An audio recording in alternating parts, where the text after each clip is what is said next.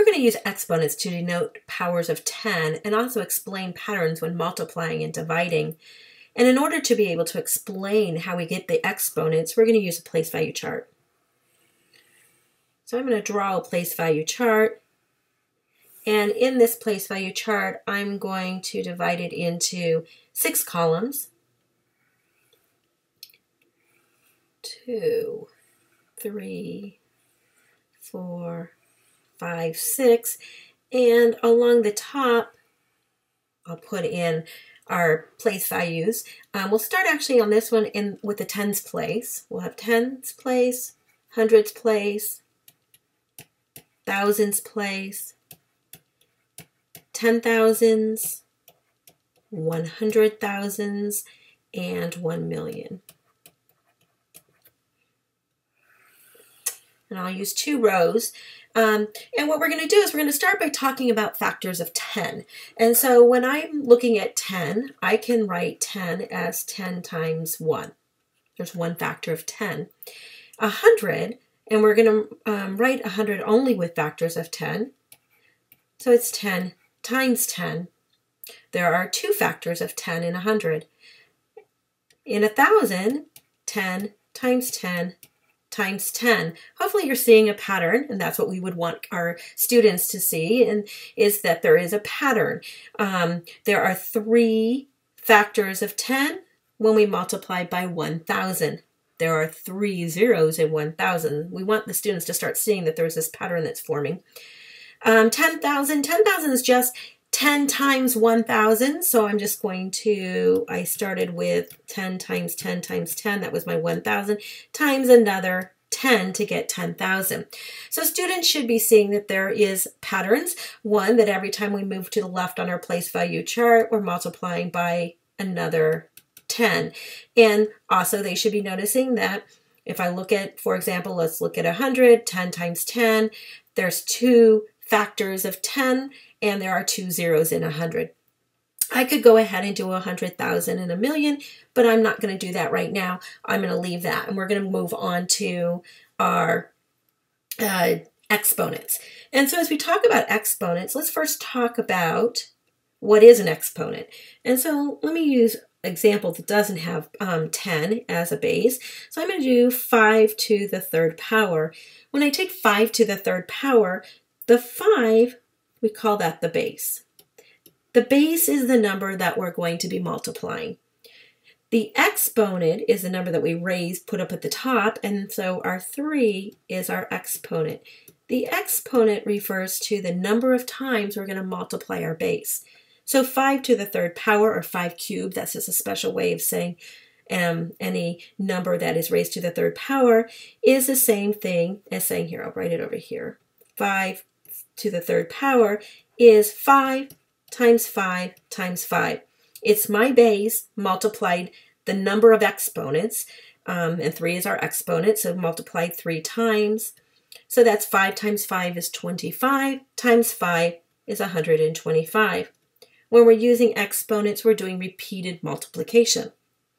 So let's look at our place value chart. When we have 10, the base is 10, and we're only multiplying 110.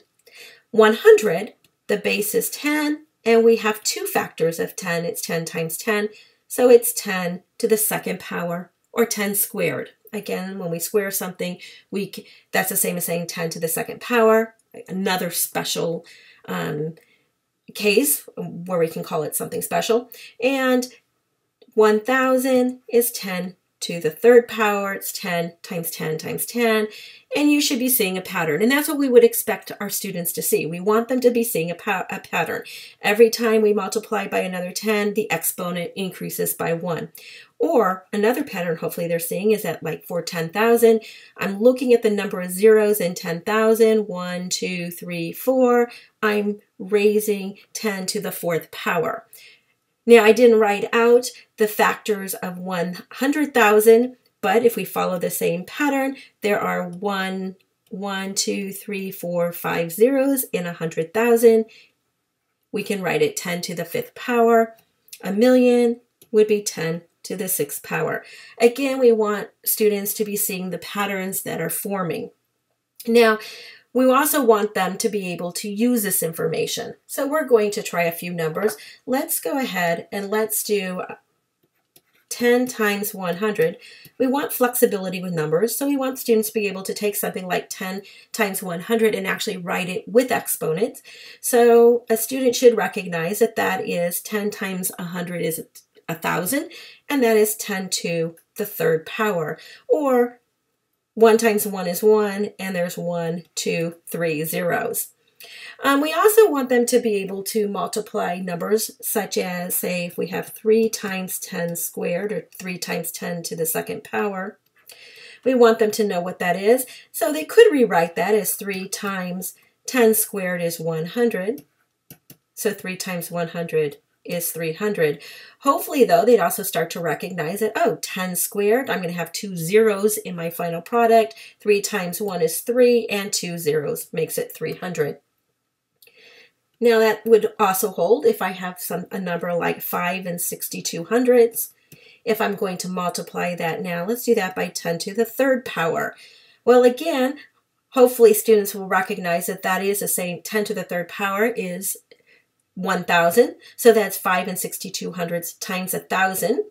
And when we multiply that out, when we multiply by 1,000, all of those digits are shifting to the left. And essentially what happens then is it looks like our decimal's moving to the right, but the digits will shift to the left 3 places. So that looks like our decimal's moving to the right 3 places. So I have to put another 0 at the end so it actually can shift 3 places. So our final product would be 5,620.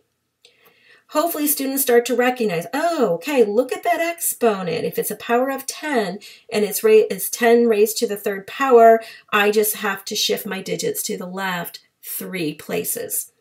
How about, though, if we have, let's do a division problem. Let's have 83 and 1/10. And, oops, I'm sorry, I said we would do division. So let's divide that. Let's divide that by 10 squared. Now, when we multiply digits by a power of 10, our digits are moving to the left on the place value chart, depending upon how large that power of 10 is. Now, when we divide, those digits are moving to the right on the place value chart.